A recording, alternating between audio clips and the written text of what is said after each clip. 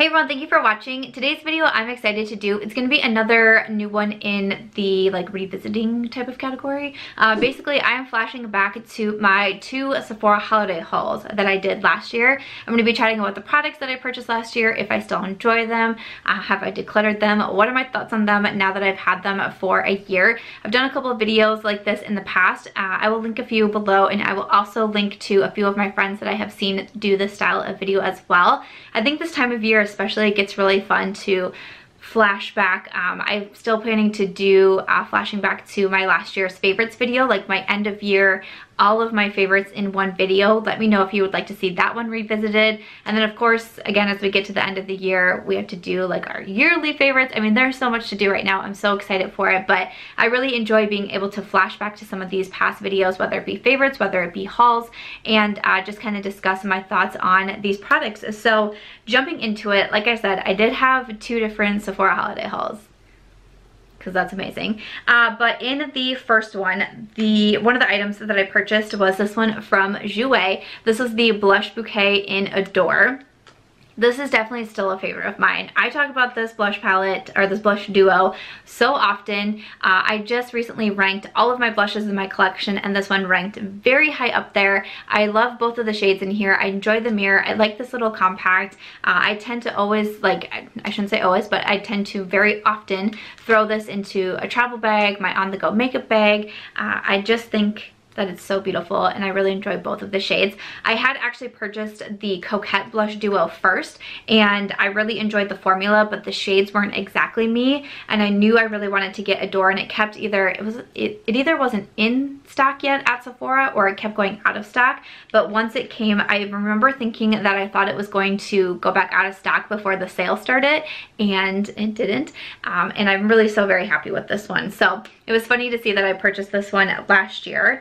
And then another item that I got from Jouer was their concealer. So this is the Essential High Coverage Liquid Concealer. I went on to really enjoy this concealer also. It's still really high up there for me. It is more of a full coverage. It looks a little bit more mattifying on the under eyes, but it's still, I find it still really easy to blend out. And I really like the look that it gives my under eyes. I bought this because a lot of people were really raving about it, and I'm happy to say that I do still enjoy it too. So you see this one pop up from time to time. I think I just had this one in a Shop My Stash bag because I felt like I hadn't been giving it the love that it deserved. So still another one that I enjoy. A lip product that I purchased in that haul was this liquid lipstick here from Fenty Beauty. This is in Uncuffed. So this is their liquid lipstick formula, and the shade is really beautiful. You can kind of see, actually, can you see it on the camera? Like a little bit of a line there. My mind's blanking right now, but I actually got a lot of views out of this one. This shade is really, really beautiful. It is kind of more of like your rosy mauve, like kind of like a deeper rosy mauve, I would say. Really beautiful shade. When I first purchased this, I remember wearing it so often. The applicator is a little bit different, like it's kind of like a smaller ball on top, and I wasn't sure how I was going to feel about it, but I was able to kind of use it to even line my lips a little bit, so I ended up getting on with it. It is, you know, a different shape for a lipstick. It's a little bit harder to store than some of my other ones, but still, I'm a big fan of this formula, and I really did enjoy this color. So this was a pretty successful haul so far. I did want to say, I did film this makeup look. I have the eye look and some of my face products and my lip combo for an Instagram video, so if you want to check that out, I will have that in my description box too. Got my hair curled today, I got earrings on, I got lashes on, and I got sweatpants on. Not gonna lie. Definitely have sweatpants on right now. The purchase that I had from that haul was the Atelier Cologne. It has a really long name. It's like the Vanilla Incense something. I actually just touched on this recently, but why did I?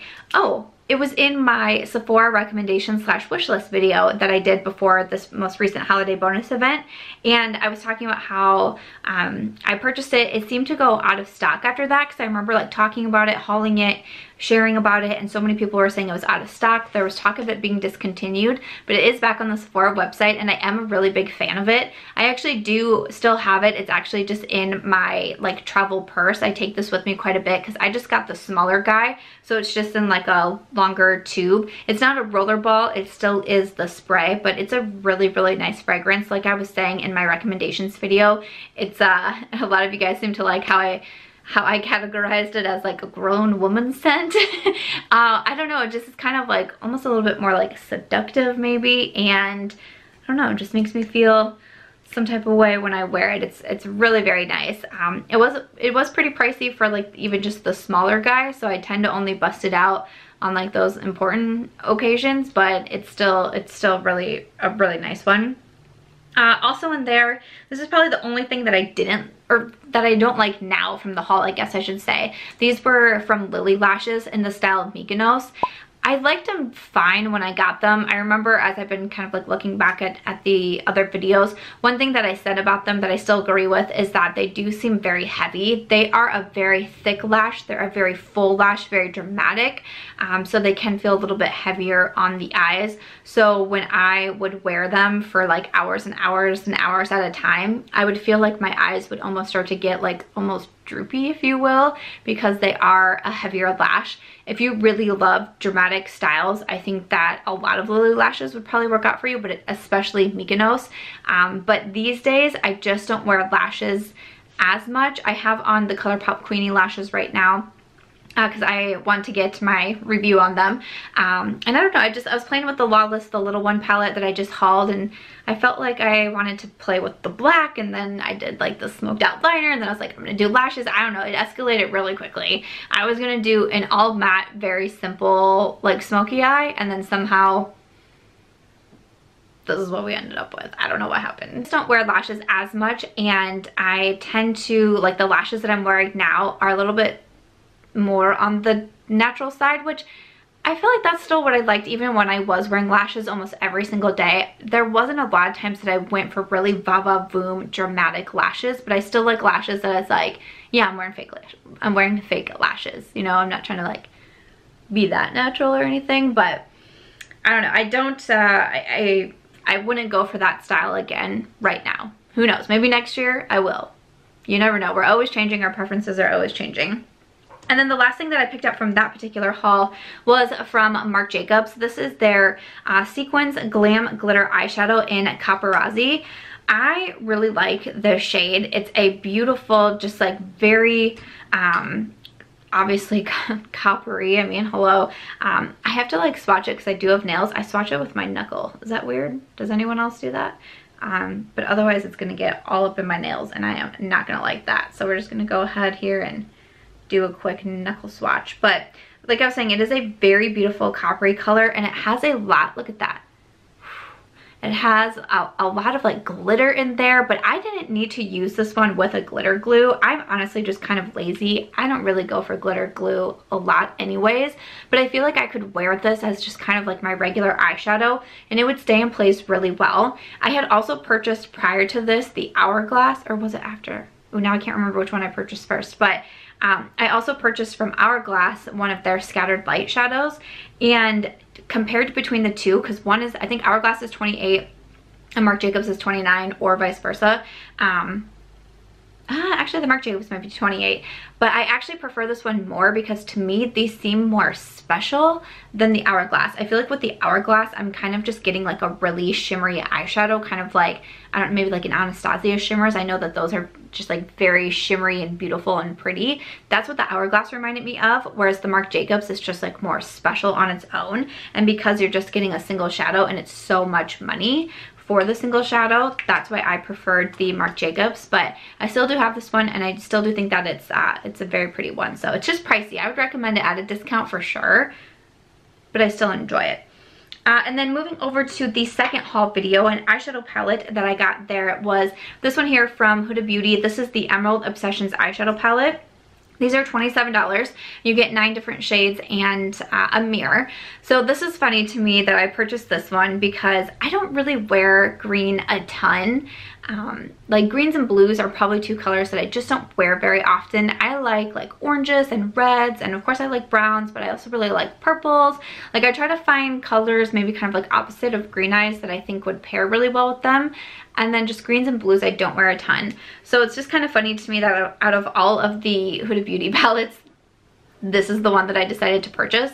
But I have tried her other ones, and a reason why I wanted to purchase from this collection was because I had smoky obsessions, mauve obsessions, warm brown obsessions, and I felt like the quality in these palettes were so nice. I liked the smaller shades, I liked more of a color scheme. That's when I was like really starting to get into having those smaller palettes. But I don't feel like the quality in like the what are these called, the gemstone collections, I don't think the quality is the same as the first few palettes that I tried, which I was pretty disappointed in.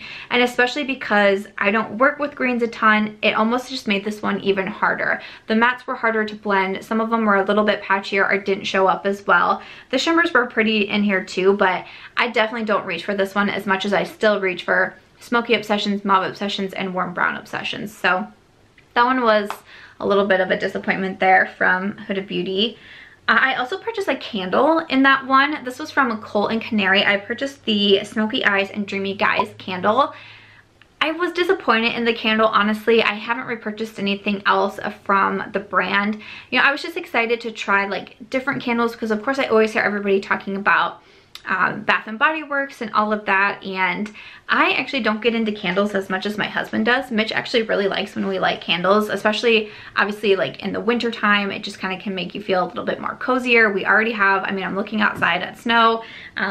It's already snowing quite a bit here, which is a bummer. So I feel like nights at home, maybe you got something in like the crock pot and you got a candle going, maybe it's the wine, like that's nice. Maybe you got your Atelier Cologne perfume sprayed on. I don't know, but I just didn't really love it. I didn't feel like there was a ton of scent to it. They didn't seem very long lasting.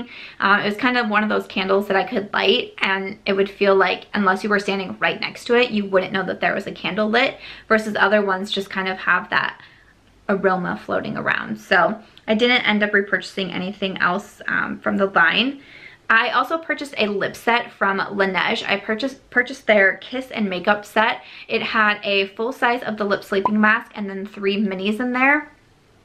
That set was so good. That was the first time I was trying out the lip sleeping mask. So many people have been raving about it. You know, it's such a loved product on YouTube and I was so happy with it. I actually just used up my lip sleeping mask like last week. I just used it up. That thing lasted me almost an entire year and I used it every single night. I mean, I'm sure there was like a night or two that I took off, but majority of the time I was using that every single night and it took me almost a full year to use up. I actually repurchased a lip set that they had at Sephora recently as well. I would have hauled it recently also. I can't remember, I think it's called like the Kiss Me at Midnight set. This had the full size lip sleeping mask and then two minis in this one, and again it was $28. So I did that because I was like, I'm gonna keep the bigger full size. And then I put the travel size in my travel makeup bag. I gave 2 of them away. I kept 1 for myself, put it in my travel bag. So even when I am like out of town, I can still use it at night. And so I'm excited. I just busted into it the other night. I posted like a really nice boomerang of my fresh lip sleeping mask before I got into it. And yeah, it was really crazy to see that how long it lasted me, but it's so good. So that's why I purchased another set. Again, I can have another mini or I can give one away or have a friend try it and, you know, see if I can entice them to buy the full size. But really impressed with that, really happy that I bought that.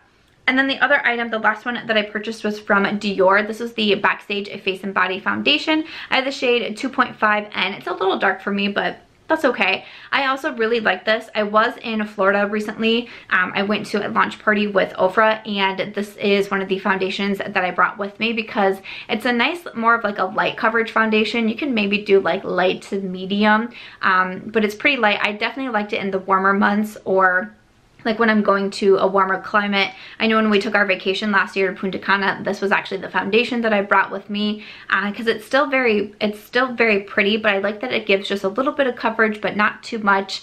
And I ended up still really enjoying it. So it was nice. It was fun to flash back and see that this was one of the foundations that I purchased in the haul, and I'm happy with it. I still wear it and I still take it with me because it is a plastic bottle, so it is kind of easier, especially if you're like checking a bag or something and you don't know how your makeup's gonna end up.